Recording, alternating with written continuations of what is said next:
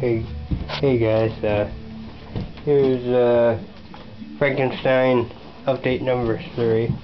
I got the ATV tires on. I soaked down this one hub because it's sticking out a little bit right there. Can't really. There you go. Sticking out right there, so I can get that back out. I pulled out the spare motor for the 14 I gave me. It's another 14 horse.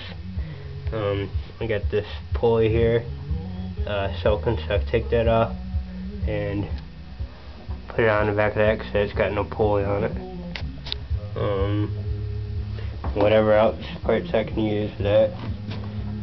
I primered this. That's it. And then threw some paint on it.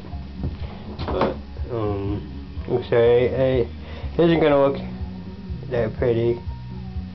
So basically the motor's gonna go over top of it, and the grill is right there where the white is. So, but I'll probably end up fixing that before I do anything, anyways. But I just wanted to throw some paint down and see what it looks like. So I had some bunch of leftover pumpkin colored orange. It's actually a Rust-Oleum orange, but looks like a damn pumpkin. Let's see here. Doesn't say what name it is, but it's Rust-Oleum, so. But yeah, I figured I'd show you. I mean, it stands out, that's for sure. So, this reactor will probably be orange and black, so. But maybe something different.